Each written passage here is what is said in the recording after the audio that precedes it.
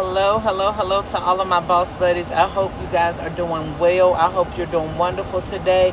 Listen, I wanted to stop by and do a quick video update. I know some of my boss buddies may not know and some do, but I wanted to stop by and give you a briefing of an incident that happened at our church on July the 3rd. Well, actually, it was July the 4th. It was the morning leading into the 4th.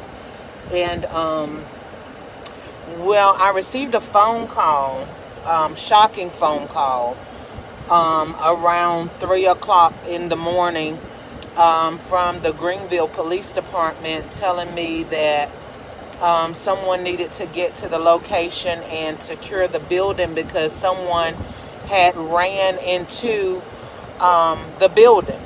And I'm like, what do you mean someone has ran into the building?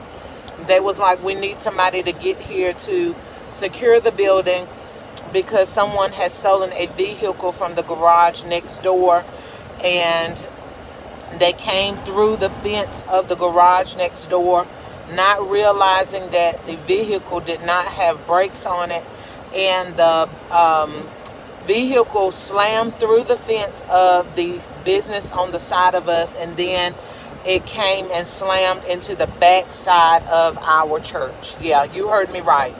The vehicle went all the way, not all the way in the building to the other side, but it did go into the building to cause quite a bit of damage.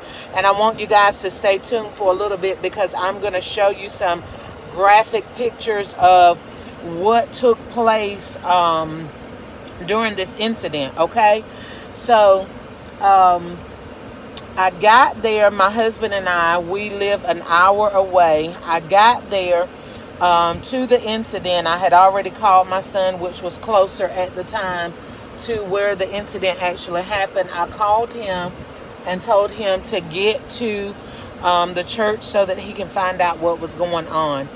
So by the time my husband and I get there, we grab boards and his drill and different things we think we may need to secure the building. And when we get there, to our surprise, we find out there's a gigantic hole in the middle of the building. Okay, so what we thought we were going there to do was secure a small hole and get back to the next morning of enjoying our 4th of July like everybody else does.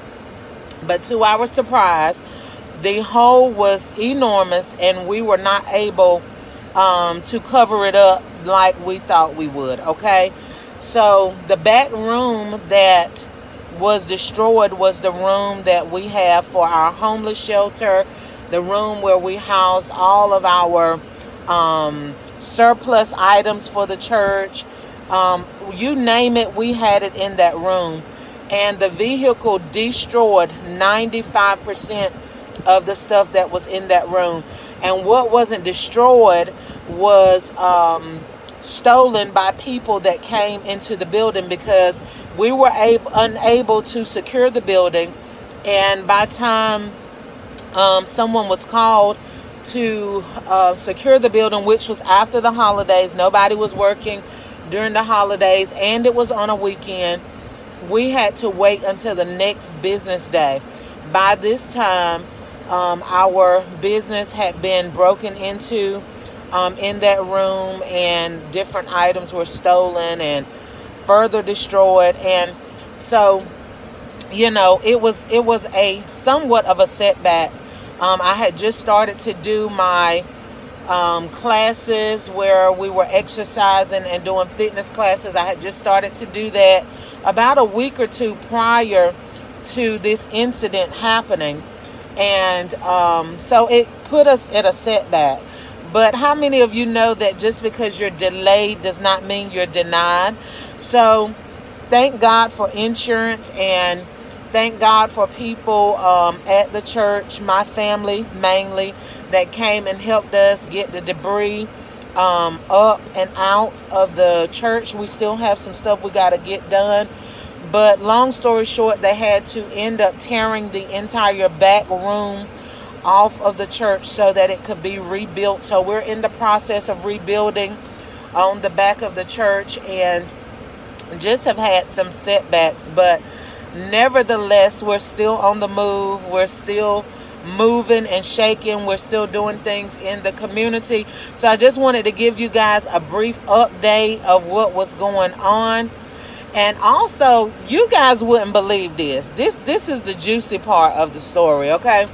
You guys wouldn't believe this. Okay, so I was leaving the church one night. We were actually, I want to say we were decorating for my son's birthday gala. I think that's what we were doing. But anyway, whatever the case was, we were leaving out of the church, and I found out there was a young lady. There's a hotel that is located behind our church, and I found out there was a young lady that had put the incident on a GoFundMe page. She had made a GoFundMe page saying that she was helping the church rebuild the wall. Now, mind you guys, mind you boss buddies, and those of you that are on my channel, hopefully you've stuck and stayed to this part of the video. If you're on this channel for the first time, please like, share, comment, and do subscribe, so that you can continue to get great information like this and all my business hauls and different things that I do on my channel. You will be the first one to be notified. Okay, so the hotel is behind our church. So mind you, I do not know any of the people personally that stay there. This young lady took it upon herself to set up a GoFundMe page and I need to check that page, y'all. I sent a message to the GoFundMe administrator letting them know that it was a bogus page. It was a fictitious page, and the person that created it without my knowledge and without my consent. So I never went back to follow up to see if the page was removed. But anyway, I ended up talking to the young lady that night after we were leaving church really late in the night. And she was walking through the parking lot, and I questioned her. I said, I just received information because, okay, let me back it up a little bit. Even though I didn't know her personally, she did come to our ministry one Sunday and ask for help. She needed some money, and she needed a ride, and she needed stay for that night at the hotel. She needed money for the stay that night. So I have laid my eyes upon her, but I did not know her personally. So when I got news that she had did this, and I seen her walking through the parking lot, I said, I had gotten information that you had started a GoFundMe page. And she said, yes, I was just trying to help the church and da-da-da-da-da-da-da-da-da. Listen, lady, okay, stop the nonsense. I know people are used to people in church believing lies and believing the hype, but boss buddies, Birthing Bosses with Felicia was not going for that. First of all, if you were going to help the church, how was it that you had your own personal bank account set up with this GoFundMe? You did not have any of the church information. You did not have the church's permission. I am the pastor. You did not have my permission to set up that GoFundMe page. So you guys, she promised me that she was going to take it down, and she apologized. She was just trying to help, and I kindly let her know that I knew she was a scam artist and to go and take that down because we had insurance, and the insurance would take care of everything that we needed it to do. So you guys, like I said, this was a crazy story. It might be boring to some of you guys, but I want you to know that it has been a very adventurous story for Kingdom Embassy Nation Church International. And people have seen the debris in the parking lot. They've seen the bricks in the parking lot, wondering, have we closed? Wondering, have we moved? No, we are still there. Now we're still having church, but there is going to be construction in the middle of the parking lot. But listen, guys, reconstruction is for the rebuilding of greater. I promise you, greater is coming, and everything that was already in progress is going to be moving forward very soon. Stick and stay with us, you guys. I'm going to go ahead and end this video.